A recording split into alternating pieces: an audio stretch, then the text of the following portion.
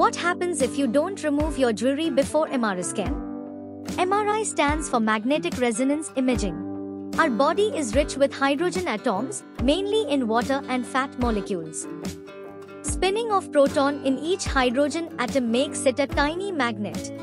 The axes of their spin are randomly aligned, but when it is entered to the strong magnetic field of MRI machine, they align with that field.